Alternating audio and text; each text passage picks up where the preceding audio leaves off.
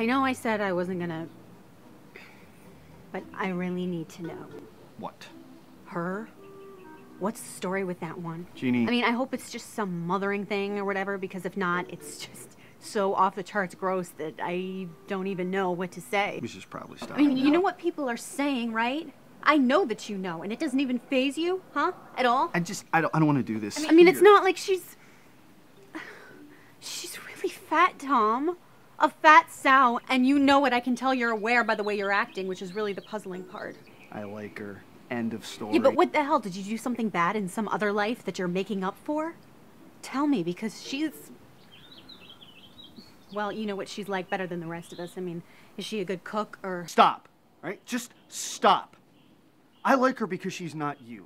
Anything like you. She's not obsessed with clothes or her looks or money or any other bullshit like that, okay? So just... Fuck! Will you please just leave us alone? Oh. Us? So it's us now, huh? Yeah, it is. And forgive me for saying this, but she seems a little obsessed with some things, like maybe Cheetos.